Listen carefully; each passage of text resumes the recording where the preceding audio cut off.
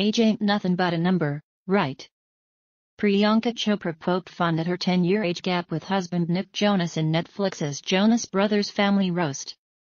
Nick and I have a 10-year age gap, we do, the White Tiger actress, 39, said of the 29-year-old singer, whom she wed in December 2018.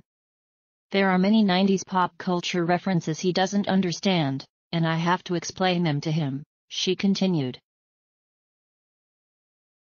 He teaches me how to use TikTok, for example, and I teach him what a successful acting career looks like.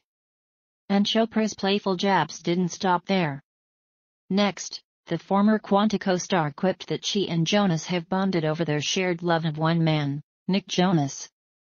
Seriously, I want to talk about how much I love my husband, and one of the things I love about my husband is how much we have in common. You know, for instance, we're both totally, completely, wholly obsessed, and I mean obsessed, with Nick Jonas, she quipped. We love Nick Jonas.